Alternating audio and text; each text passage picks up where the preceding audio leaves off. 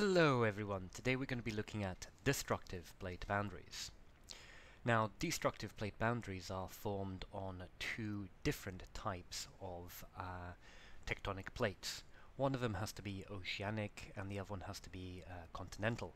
The oceanic is denser and normally made of basalt and therefore gets pushed underneath or subducted underneath the continental plate.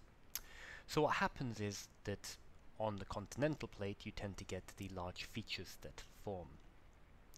Now the reason behind this movement is, as per usual, you have these large super powerful convection currents that form in the mantle and push together, and they drag the two plates above them with the force of friction.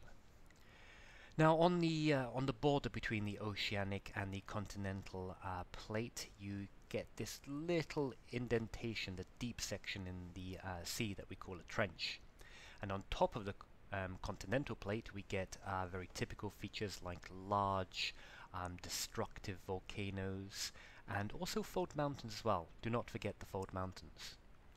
The point where these two plates touch is called the Benioff zone, and you tend to get very, very large earthquakes that occur there. And that's where the melting goes on that actually forms the magma that is then going to rise up and explode out of the volcano. Thank you very much for watching, and have a great day.